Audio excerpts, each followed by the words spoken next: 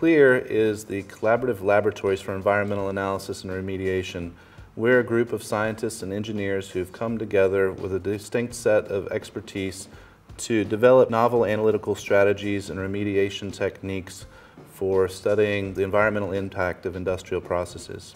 I think that folks should care about what we're doing because we're at the forefront of one of the most socially relevant, highly charged issues of the 21st century. Currently, we are working to assess the environmental impacts associated with unconventional oil and gas extraction.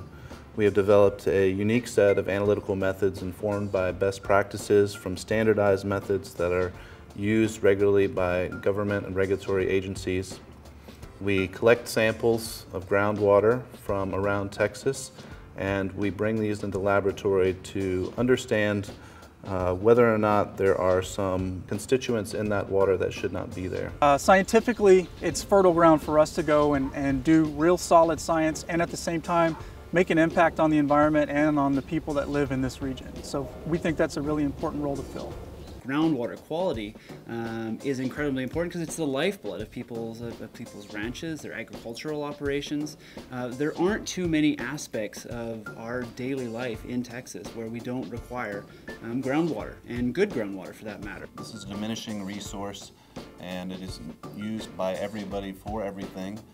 The Texas population is growing by leaps and bounds and is projected to double by 2050. If we don't take care of the water that we have now, we're going to run out of water. Texas has, for many years, enjoyed the benefits of oil extraction and mining, but only in the past 10 years have we really understood that this notion of unconventional oil or gas or natural gas extraction, particularly in the Barnett Shale here in the North Texas, is occurring within and around our communities. We are developing the most comprehensive analytical testing suite to assess groundwater quality and provide information for the public that they can then use to understand whether there is something to worry about or not. I'm out in the field working with landowners, well owners, ranchers, and you get this tremendously deep, visceral, emotional connection with these people, and you understand how unbelievably important this research is to them. The risks associated with hydraulic fracturing are not the only concern. We have to also be concerned with, are these wells being cased properly? Are best practices being followed? So we have to really consider the whole process of unconventional oil and gas extraction. I think it's not right to be honing in specifically on the term of hydraulic fracturing as this being just one component of a much larger process that can, as a whole, potentially have some environmental impacts. We'd like to be able to develop these different recycling technologies and propagate those in collaboration with different corporations who are helping to develop recycling technologies so that we can make this a more sustainable process. Everybody always wants to understand what your stance is on oil and gas extraction. As a scientist, it is our mission to remain neutral and to be completely objective in understanding the science associated with the process and how that might affect our environment.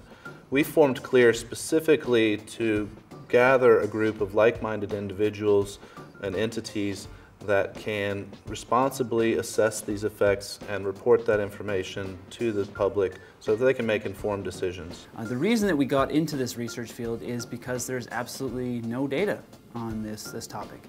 Again, it's a debate that's fueled primarily by emotion and public opinion and what you see in the media, and it's relatively devoid of concrete scientific information. We really want to be able to provide some unbiased, objective information based on advanced analytical chemistry techniques to assess that groundwater quality. To do so, we're going to need to be able to have more funding. We've expanded our efforts and we've done as much as we can with quite a little bit of support that we certainly appreciate from the university.